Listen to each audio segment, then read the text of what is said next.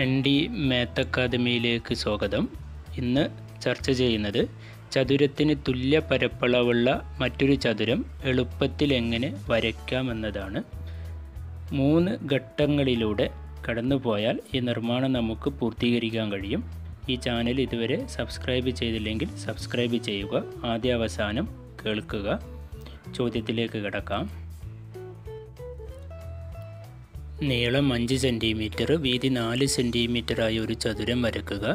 ചതുരത്തിന് തുല്യ പരപ്പളവുള്ള മറ്റൊരു ചതുരം ഒരു വശം 7 സെൻറ്റിമീറ്ററായി വരയ്ക്കുക. നീളവും വീതിയും ഏതു തന്നെ ആയാലും ഒരു ചതുരത്തിന് തുല്യ പരപ്പളവുള്ള ചതുരം നിർമ്മിക്കാനുള്ള ഏതു ചോദ്യത്തിലും ആദ്യം ചെയ്യേണ്ടത് ആരം 6 സെൻറ്റിമീറ്ററായ ഒരു വൃത്തം വരയ്ക്കലാണ്. അപ്പോൾ ആദ്യം 6 സെൻറ്റിമീറ്റർ ആരമുള്ള ഒരു വൃത്തം വരയ്ക്കണം. ചതുരത്തിന് തുല്യ പരപ്പളവുള്ള ചതുരം നിർമ്മിക്കാൻ ആദ്യം 6 സെൻറ്റിമീറ്റർ ആരമുള്ള ഒരു വൃത്തം വരയ്ക്കുക.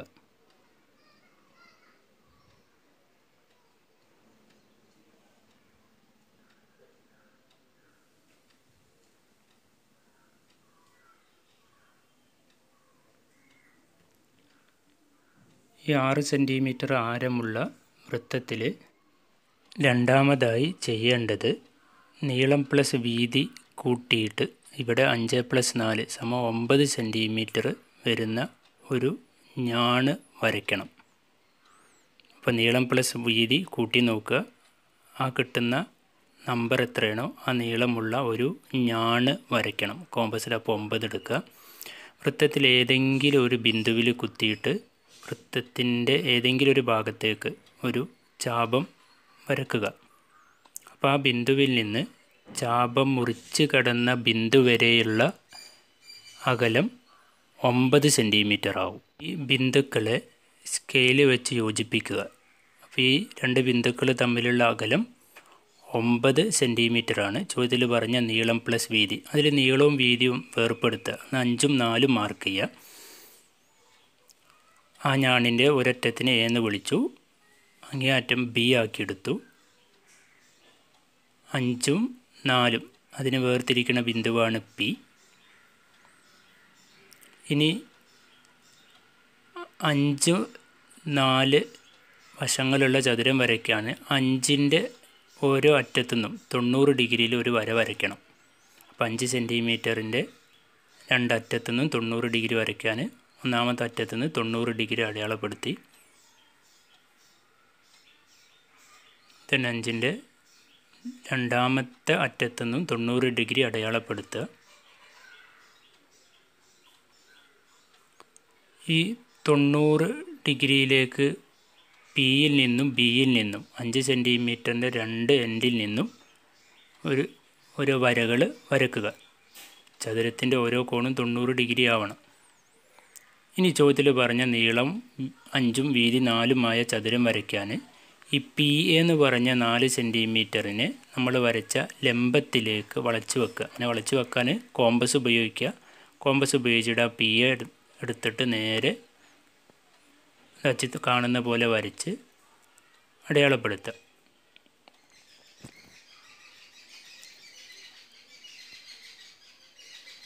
അപ്പോൾ ഈ വീതി എന്ന് പറഞ്ഞത് എത്ര തന്നെ? 4 തന്നെ. അപ്പോൾ ചോദ്യത്തിൽ പറഞ്ഞ ആദ്യത്തെ ചതുരായി 5 സെൻറ്റിമീറ്റർ നീളവും 4 സെൻറ്റിമീറ്റർ വീതിയുമുള്ള ചതുരം. ഇനി ഇതേ പരപ്പളവുള്ള മറ്റൊരു ചതുരം വരയ്ക്കണം. അതിൻ്റെ ഒരു വശം എത്ര ആവണം? ഒരു വശം 7 സെൻറ്റിമീറ്റർ ആവണം അല്ലേ? അതിനാകെ ചെയ്യേണ്ടത് കോമ്പസിൽ 7 സെൻറ്റിമീറ്റർ എടുക്കുക.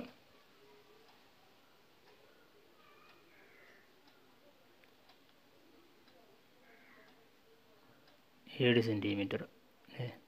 ഇനി Pയിൽ വെച്ചിട്ട് കോമ്പസ് Pയിൽ കുത്തി വൃത്തത്തിൻ്റെ ഏതെങ്കിലും ഒരു ഭാഗത്തേക്ക് ഏതെങ്കിലും ഒരു ഭാഗം മുറിച്ച് കിടക്കുന്ന രൂപത്തിൽ ഒരു ചാപം വരയ്ക്കുക. എങ്ങോട്ടെങ്കിലും ഒരു ചാപം വീശുക. അപ്പോൾ Pയിൽ നിന്ന് ആ ചാപം മുറിച്ച് കടന്ന ബിന്ദു വരെയുള്ള ദൂരം എത്ര ആവും? 7 ആവും അല്ലേ? അത് സ്കെയിൽ വെച്ച് യോജിപ്പിക്കുക. ഈ വര Pയിലൂടെ വൃത്തത്തിലേക്ക് നീട്ടി വരയ്ക്കുക. അപ്പോൾ ആ വര പിയിലൂടെ വൃത്തത്തിലേക്ക് നീട്ടി വരച്ചു കഴിഞ്ഞാൽ അതും ഒരു ഞാണായി മാറി. ആ ഞാണിനെ CD എന്ന് മാർക്ക് ചെയ്തു. CD. ഇതിൽ PC-യുടെ നീളം എന്ന് പറയുന്നത് 7 സെൻറ്റിമീറ്ററാണ്. ഇനി ആകെ ചെയ്യേണ്ടത് ആ 7 സെൻറ്റിമീറ്ററിൻ്റെ രണ്ടറ്റത്തുനിന്നും 90 ഡിഗ്രി അളക്കണം. അപ്പോൾ Pയിൽ നിന്നും Cയിൽ നിന്നും 90 അളക്കണം. അപ്പോൾ Pയിൽ നിന്ന് 90 അളന്നു, Cയിൽ നിന്നും 90 അളക്കണം. Cയിൽ നിന്നും 90 ഡിഗ്രി അളക്കുക. ഇനി ആ 90 ഡിഗ്രിയിലേക്ക് Pയിൽ നിന്നും Cയിൽ നിന്നും ഓരോ വരകൾ വരക്കുക. ഇവിടെ ABCD എന്നീ ഞാണുകൾ ഗണ്ണിച്ച ബിന്ദുവാണ് P അല്ലേ? നമ്മൾ പഠിച്ച റിസൾട്ട് PA ഇൻറ്റു PB സമം PC ഇൻറ്റു ആരാവണം? PD ആവണം. രണ്ട് ഞാണുകൾ ABCD എന്നീ ഞാണുകൾ ഗണ്ണിക്കുന്ന ബിന്ദു P ആണെങ്കിൽ PA ഇൻറ്റു PB സമം ആരാ? PC ഇൻറ്റു PD ആണ്. ഇവിടെ PA എന്ന് പറയുന്നത് 4 സെൻറ്റിമീറ്ററും PA 4ഉം PB എത്ര? 5ഉം ആണ് അല്ലേ? അപ്പോൾ 4 ഇൻറ്റു 5 എന്ന് പറയുന്നത് PC ഇൻറ്റു PDക്ക് സമമാണ്. PC 7ആണ്. PD എന്ന് പറഞ്ഞ അളവിനെ X എന്ന് വിളിച്ചു കഴിഞ്ഞാൽ 4 ഇൻറ്റു 5 എന്ന് പറയുന്നത് ആർക്ക് സമാവണം? 7 ഇൻറ്റു Xന് സമമാവണം. എന്ന് പറഞ്ഞാൽ ചോദ്യത്തിൽ തന്ന അളവിന് തുല്യ പരപ്പളവുള്ള രണ്ടാമത്തെ ചതുരത്തിൻ്റെ വീതി എന്ന് പറയുന്നത് ആരാ? PD ആണ്. അപ്പോൾ ആ PDനെ എന്ത് ചെയ്യണം? 90 ഡിഗ്രിയിലേക്ക് വളച്ച് വെക്കണം. അതേ പണിയുള്ളൂ. അതിന് Pയിൽ കോമ്പസ് വെച്ച് പെൻസിൽ Dയിൽ വെച്ച് അയാൾ അവിടെ നിന്ന് അങ്ങനെ അങ്ങോട്ട് വളച്ചെടുക്കുക. അയാളെ 90 ഡിഗ്രിയിലേക്ക് വളച്ച് കഴിഞ്ഞാൽ രണ്ടാമത്തെ ചതുരത്തിൻ്റെ വീതി കിട്ടും. അപ്പോൾ PD കോമ്പസിലെടുത്തു. ആ PD എന്ന് പറഞ്ഞ നീളത്തിനെ വളച്ച് നമ്മൾ വരച്ച 90 ഡിഗ്രിയിലേക്ക് എത്തിച്ചു. ഇനി അതേ അളവിൽ ഒരു ചാപം Cയിൽ നിന്നും വരയ്ക്കുക.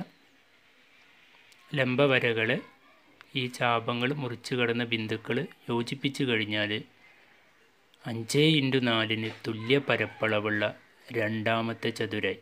ആകെ ചെയ്യേണ്ടത് ചതുരത്തിന് തുല്യ പരപ്പളവുള്ള ചതുരാണോ ആദ്യം ആരം 6 സെൻറ്റിമീറ്ററായി ഒരു വൃത്തം വരയ്ക്കുക.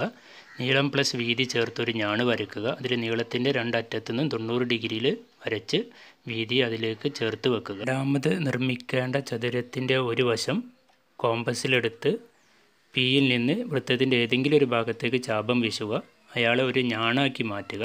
Pയിൽ നിന്നും Cയിൽ നിന്നും വരയ്ക്കുന്ന ലംബ വരകളിലേക്ക് ആ PDയെ വളച്ച് വെച്ച് കഴിഞ്ഞാൽ തുല്യ പരപ്പളവുള്ള രണ്ടാമത്തെ ചതുരായി.